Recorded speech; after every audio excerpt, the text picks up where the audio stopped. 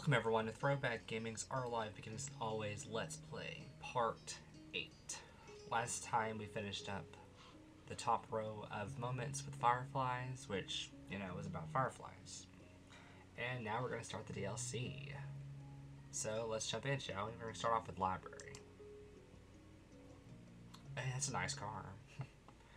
Every year, the Sunset Bird Memorial Library held a summer reading program. Nice. Your moms and Lizzie were big fans of it. Mom and Mommy because it encouraged reading, and Lizzie because she could win prizes. Sounds right. When it came to you, though, you thought reading a bunch of books and then going to the library with competitive Lizzie. You loved it, you didn't care, or you hated it. Well, I personally love books, but the way we were talking, it sounded like we didn't. We'll just say we didn't care. It was just something you did every year. You didn't question it much. That sounds right when you're little. You just kind of go with it. You don't really like why. You just kind of like, well, it's just something we do. Lizzie didn't like when you teased her during the team quiz, but she seemed to like that you were helping her either way. That's adorable. You and Lizzie went with Shiloh before, and this year you brought Cove too. So it's the normal squad. His dad had been so over the moon about Cove being included that he'd driven all four of you there. Oh, this is Cove's dad's car. That's why it looks different. Dang, Cove's dad has a nice car. You'd never been in Cove's dad's car before. It seemed a lot shinier than your mom's. Well, he is a single parent, so maybe he can afford a better car. I don't know though. It seems like he's struggling, but I don't know.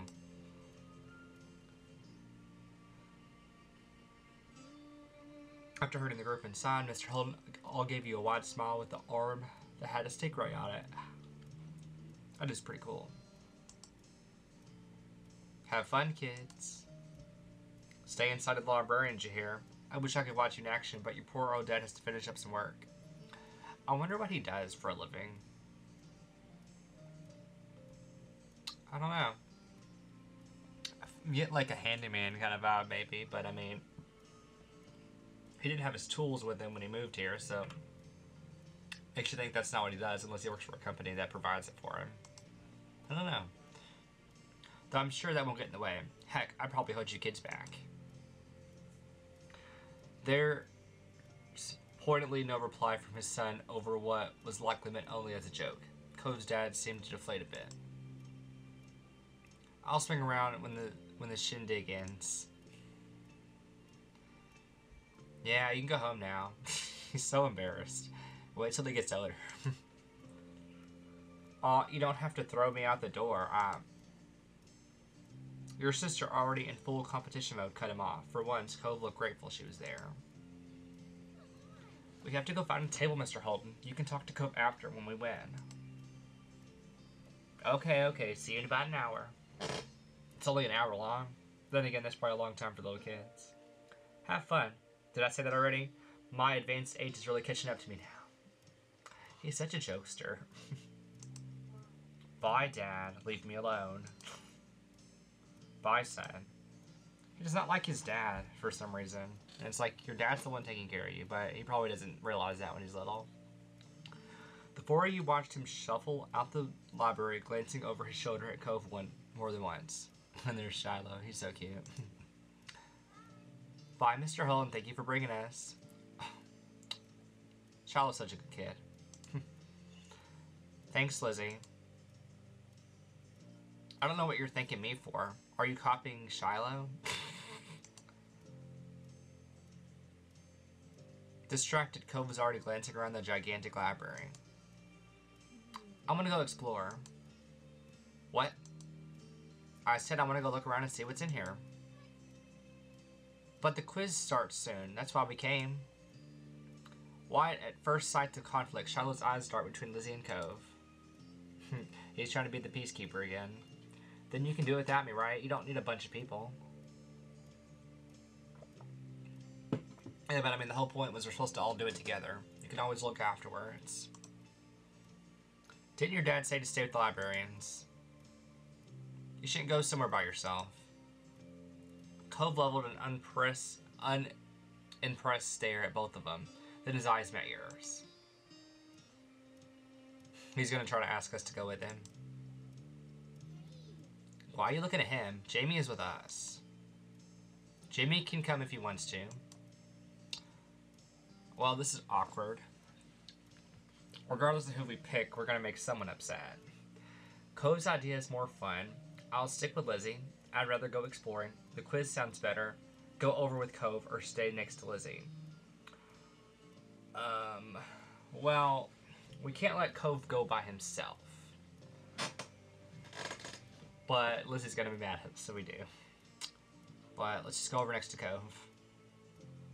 You walk over to Cove, averting your eyes from Lizzie. I know, it's like, take cover from the line of fire. Seriously? Cove looks surprised, but happy at the same time. You never really thought about exploring the library before. It sounded more fun than the same old thing. Well, that's true. Fine, let's go, Shiloh. Okay. Her arms folded, your sister stormed off. Shiloh had to race up to keep up with her. She seems to care about that a lot. That's just how Lizzie is. I don't like it. Since you've been here a lot before, we can play hide and seek. No, we're not playing hide and seek in the library. That's how someone gets hurt or gets kidnapped. Ugh, it annoys me. This is not the place to play hide and seek. You know?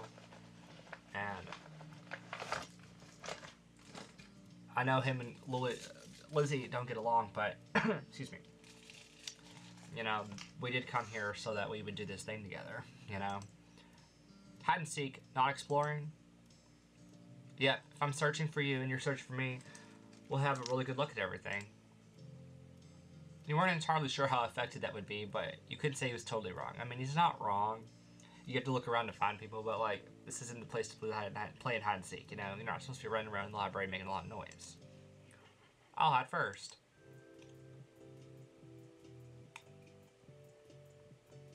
Decision made.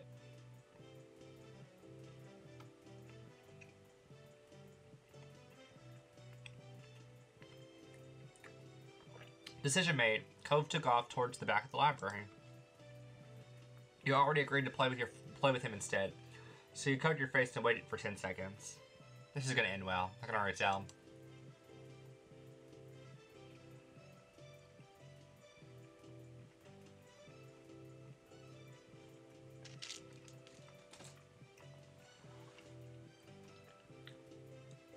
When he looked up again, he was nowhere to be seen. He glanced over toward the way he went. Cove hadn't much time to hide, but he was already invisible. It's pretty impressive considering he'd never been here before.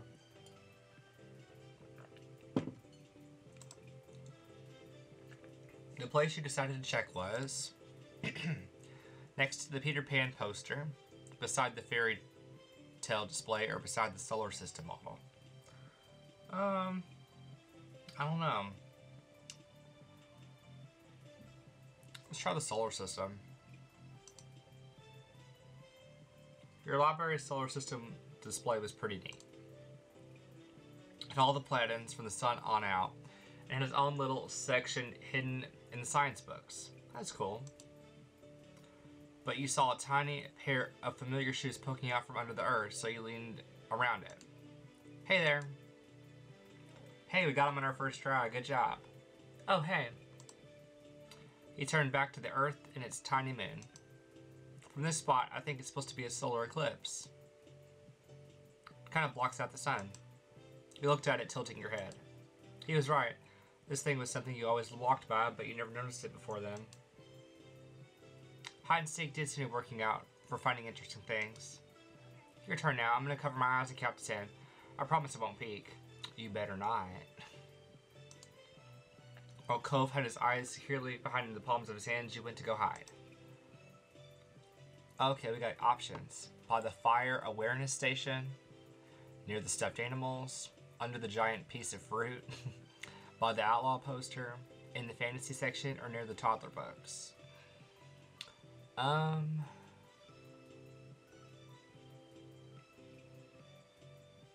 Let's hide near the stuffed animals, why not? That might be a good cover. There was a place near the toddler's books with lots of stuffed animals for kids to play with. A tiny section among the box of toys and beanbags was almost out of sight if you didn't check closely. It was the perfect place to blend in, and after a little while you did just that. Unfortunately, all those stuffed animals were also your downfall. As soon as you took a breath and leaned back, one of their press-to-talk sensors went off. Of course. Oh dear, I'm late for a very important tape. I'm late for a... Well, does anybody know what that toy was supposed to be referencing? For those who don't, it's the rabbit from Alice in Wonderland. Like a super spy detective on the trail of a diabolical supervillain, in which case was probably you. Cove was there as soon as the white rabbit started speaking. Wow, that's loud. Oh no. Clearly entertained by your dramatic pretend feint, Cove laughed. That's silly. Thanks, I know.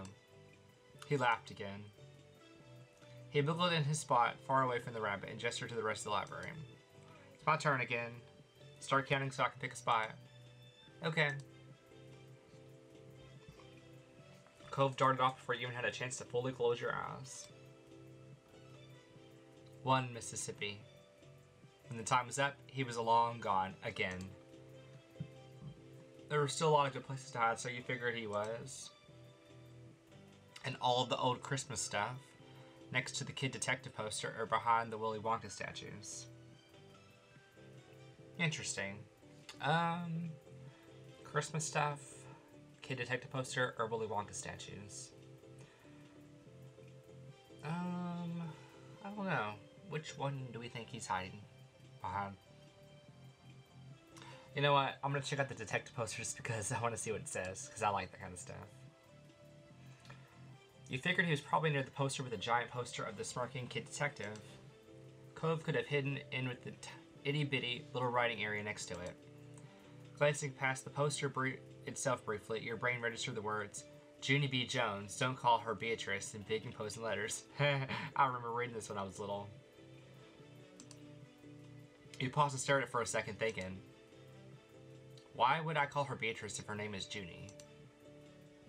Shaking your head to clear away the distraction, you tiptoe in to see who's sitting in the comfy chair.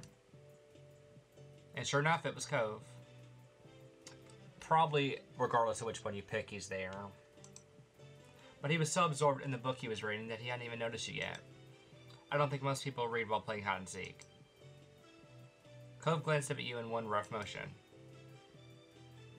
Oh hey Jamie, I wasn't sure when you get here. It took a while. Not that long. It could have been worse, but it could have been better. Let's keep playing. I'm doing good. Put his hands over his eyes, but before you could run off again, a librarian approached the two of you. Yep, I knew it. We got in trouble because you don't play hide and seek in the library. Aw, kids have been looking for you. Maybe his dad's already here. Cove peeked between his fingers at the stranger. Us? You must be Cove. Your dad told me he was waiting by the entrance. Cove blinked, mouthing like he was going to say something, then glanced down at his pink cast. It was a pretty clear giveaway. Sure. Is my sister Lizzie with him? She's taller than us and has orange hair. You're Jamie, right? You nodded. Phew, I found both of you at once. That's right, she's with him. And with the little guy with freckles. I love Shiloh. He's so cute. Come on, let's go get you reunited so we can close up for the night. Ready to go home? You and Cove followed him up front where the ragtag group of family members and Shiloh were all waiting. I'm guessing they lost. There you are. She was pouting. You could tell from across the room it was only that much more obvious as you got closer. Did you win? We came in second. Hey gang, I thought you'd been within the whole time, Cove. I'm glad you didn't go off by yourself at least. Cove glanced over at you and then back at his dad. Me too. A broad smile spread over Mr. Holden's face. Even so, next time you should, Cove. Cove? Cove glanced around, slightly frowning, but Cove, just like always, had snuck off without thinking to say anything. He's leaving. Cove's trying to be the first one into the car. With a sudden burst of speed, Lizzie darted for the exit, still in victor to be mode, even for something like a race to ride in the front seat. There was nothing else for the three of you to do except head after that, pretending the librarians hadn't noticed all the commotion. Though Lizzie had been victorious in claiming a window seat in the car, you could tell by her crossed arms and occasional pout that she still had not forgiven your betrayal. Cove had sighed when he had to sit in the middle after Lizzie shot past him at the last second, but he cheered up some as you hopped in the back seat next to him. Did you say you came in second place? That's some good going. No, it's not. She ladled another glance at you over her shoulder. Haha, sure. Striving to improve is good too. I was winning in our game. Hardly, I was about to beat you. Hide and seek with just you two? That doesn't even count as winning. Why not? It's not special. There's no judges or prizes. You eyed the seek that she fought so hard to win. That wasn't much of a prize either. Dad? Yes? You could see Cove's dad's eyes in the rearview mirror, suddenly attentive at his son's call. We need a prize. Oh, as a matter of fact... Mr. Holden focused intently on the road ahead, as though a suitable reward to please Cove might appear before him. Right, the big thing on the flyer for this was the chance to get a free pizza coupon, wasn't it? How about I call up a takeout place and we can have pizza at home for dinner? Lizzie huffed, pulling her arms close to her chest. Great, now only Cove gets anything good. Hey there, I'll ask all your moms if it'd be alright if you kids have some.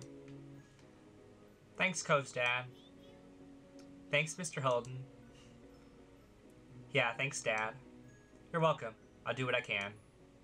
But you really should have stuck with the group. The quiz would have been fun. That was the plan when I dropped you off. We stayed together and I didn't leave the library. I'm glad for that. I am. Well, there's a lot of trouble you can get into even if you have a buddy along for the ride. Just be careful next time. I worry about you, and I bet Jamie's parents wouldn't want him running off unexpectedly either. Okay, son?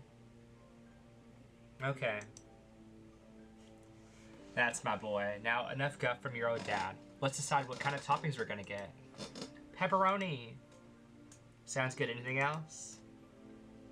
And the conversation continued from there, with debates on what was the best to put on a pizza for the rest of the drive. Mr. Holden wanted anchovies. Oh, that's disgusting. No. And the other three kids in the car had to band together to explain how gross they were. Exactly. The way Cove's dad laughed up in the front seat made you wonder if he was doing it on purpose. Yeah, I bet he was just trying to get a rise out of us. You had a fun day today, but closing it out with the promise of a free pizza after all, and more time to hang out with Cove made it even sweeter. You were glad you decided not to do the quiz this time, and were already getting curious about how things would play out next year. That was really cute. I liked it. Well, and that's it for library. Hope you guys enjoyed. If you did, leave a like.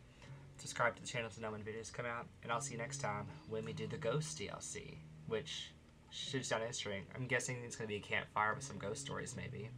Or maybe we're going to explore a dark attic or basement or something. But we'll find out next time. Until then, peace out, everyone.